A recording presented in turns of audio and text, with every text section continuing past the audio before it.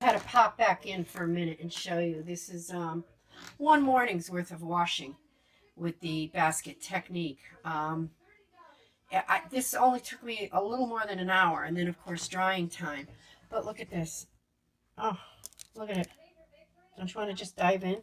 I know.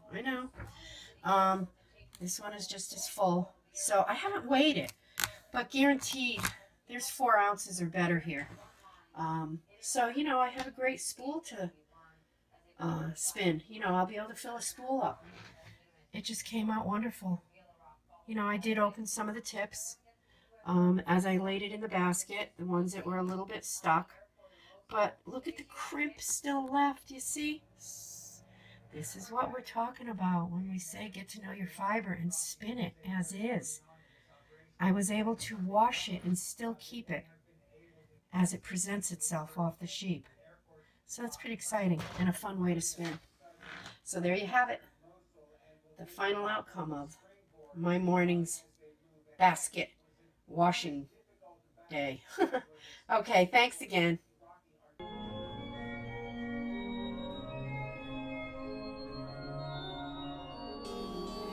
I have some merino here that is pretty dirty on the tips, and I'm going to show you.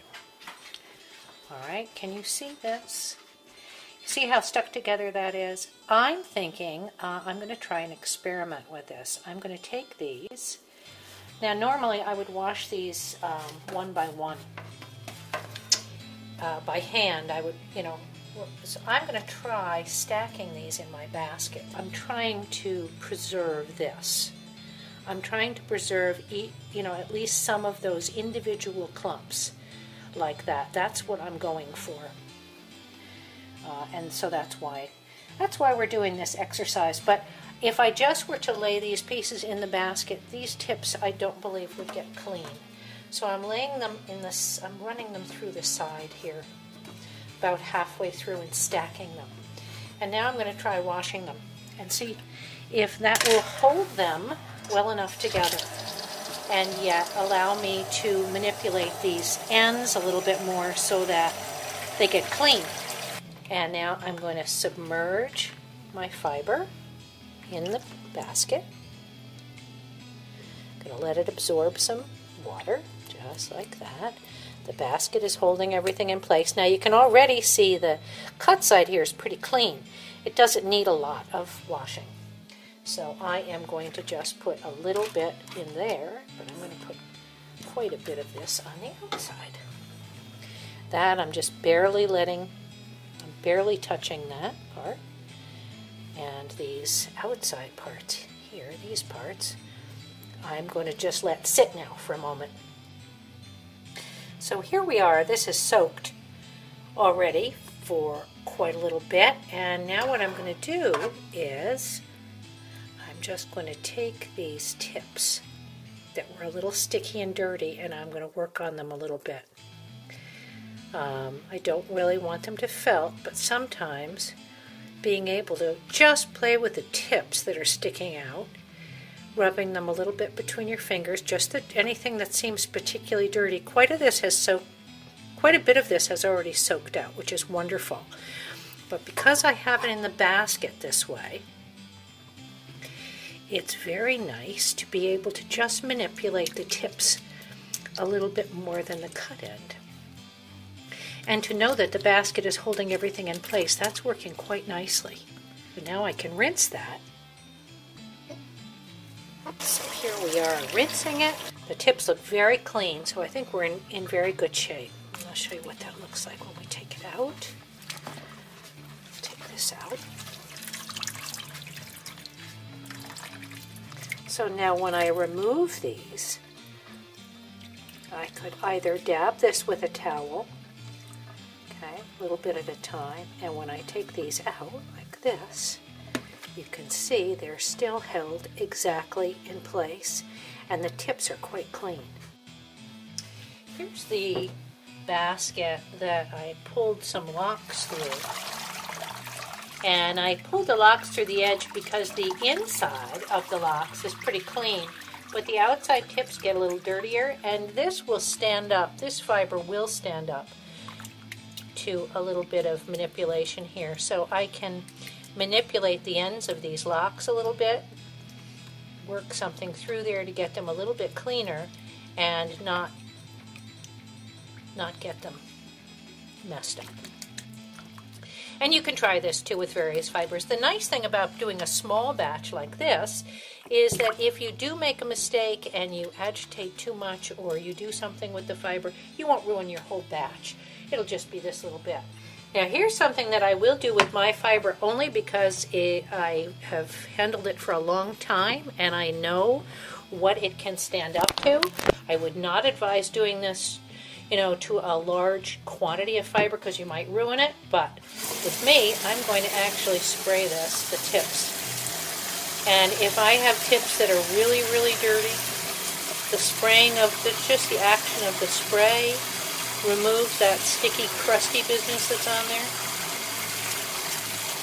there. And as I say, I know with my fiber that it will stand up to that and it won't be ruined. And then I'll just squeeze it out.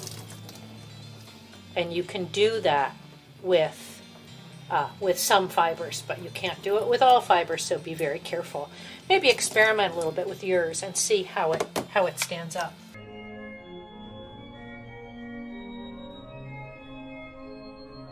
Here we are. I filled up my utility sink with very warm water, and I'm adding a couple of drops of detergent, some of my own fiber from my sheep, which I'm just going to let settle in there. Now the reason I put the detergent in after the water was filled is because you don't really want it to have a lot of bubbles. All that foam isn't really what you're looking for. So I have some of my fiber there and I'm just letting it submerge.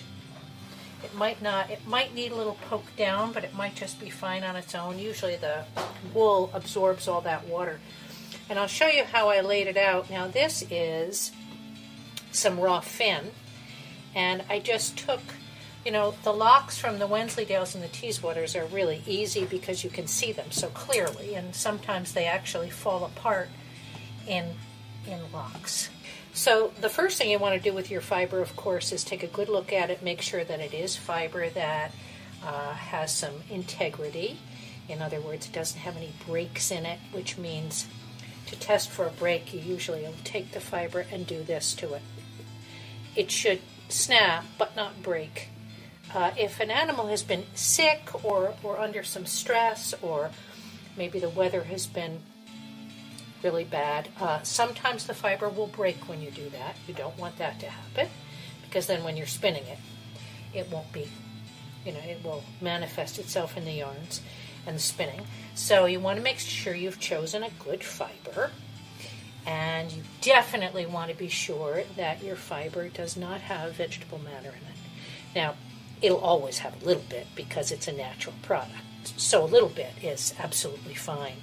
But you'll notice, if you've done this before, you'll know what I mean when I say a lot of vegetable matter. It's as though somebody took a bottle of oregano and sprinkled it on here and then moved it in. All the little teeny weeny pieces really embed themselves in the fiber. If it has a lot of vegetable matter in it, it's very difficult to get some of it out. The bigger pieces, you know, if you get a little piece of hay in there, that's fine. That will drop out when you're spinning or while you're doing this, certainly, as you're picking the locks to put in your basket. The basket is very nice because it does help to hold the locks or the bundles of fiber still in the water, and they don't tend to wander all over the place and float around, which will keep the integrity, and it will keep the fibers all running in the same direction, so that you can then decide, once you're done, how you want to spin it, and you'll have a lot of choices. Now you can certainly wash this way and then card or comb. You know, that's fine. If that's what you want to do, that's absolutely fine. This might be a little tedious. If you're going to card or comb your fiber, you really don't need to have it laid out this way. This assures you that the fibers are all running in the same direction, and that you will have, if you want to use these locks for, whether it be felting or lock spinning, or knitting with locks, or thrumming, or all kinds of other interesting things, you want to lay them out this way. If you're going to lock spin it, it's nice to lay them out this way. But again, you don't have to. You can take your fiber, obviously, and just put it into the water. And we'll let that soak in the water that way to show you that. It'll be a little different than this. This holds the lock. Already you can see the water is lightly soiled, but certainly not heavily soiled. This fiber was quite clean to begin with. Now you will have skirted it already. You want to, skirting is just removing all of the really dirty bits. If there were any tags or bits of, any unpleasant materials from around the back end of the sheep, or you'd remove that. You don't want to be dealing with that in any case, and you don't need to be washing that out. You just throw that out. So there we have it drained. I can still see a little soap in this one. So I'm going to rinse one more time. And you want to make sure the water is a similar temperature. If you've been using quite warm water, stay with it. Don't let cold water come in, because that drastic change of temperature can really felt your fiber. Now there's nothing wrong with having a little bit of soap left in your fiber. It's not going to hurt your fiber at all. But I just want to make sure that it is completely, goodbye. Look how clear the water is. Okay, that pretty much tells me that I'm done. Drain that out. Now again, depending on your fiber, you don't want to handle some of it almost at all. That's it. My Wensleydale and most of the long wools actually stand up pretty well, and you can squeeze the water out of them, and that won't mat them up. And then you can sort of lightly put it on a towel. You can take one and put it into the other and stack them this way. Push the water out of them. You just want to be careful, because some of those finer wools will begin to felt. See how just pushing that down, it mats it a little bit. Now you're going to take it out very carefully. They're all lined up. Those locks are all lined up. Maybe let that, I'm going to pat that in a towel. I could have stood to let this drain a little bit more, because I can feel how much water is in that. But I don't really want to squeeze too much of it, because I don't want to get it matted. I will put it in a towel. This, let it sit on the towel for a minute and pat it. Just lets the towel absorb a lot of that water, and then the fiber will be ready to shake a little bit and lay out to dry.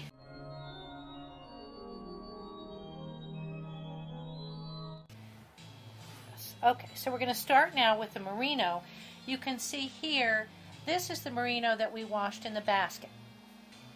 And the reason we did it that way, we laid out the locks so that they would all be in a uniform direction. And you can see all of these came out that way.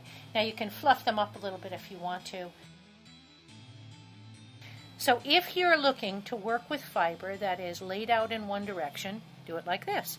If you're looking to work with fiber that is not laid out all in one direction, you're not looking for a lock bundle, this was just put into the sink.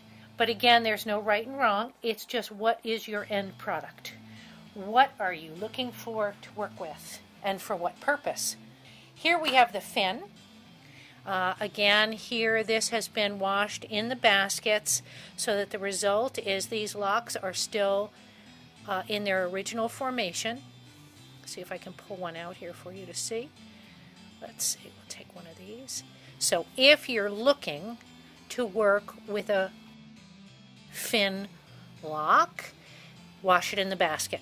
If this is what you're looking for, you'll get a nice straight fiber.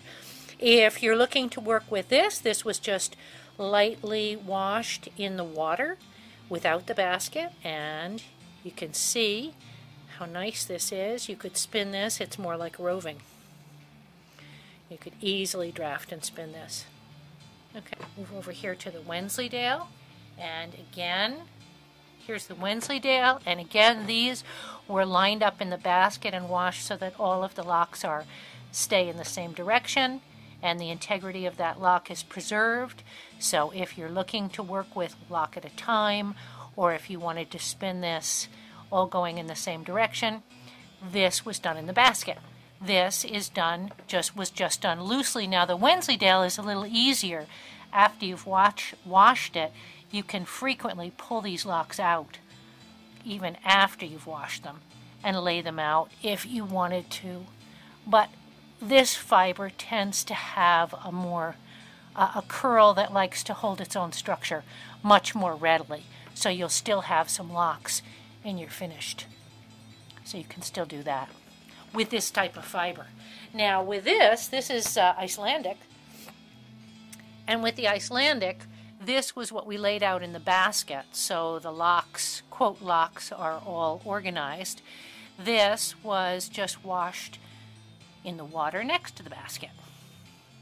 You can still, if you wanted to take some of these out, you still can pull them out, but it's a little harder because they've cross-fibered a little bit.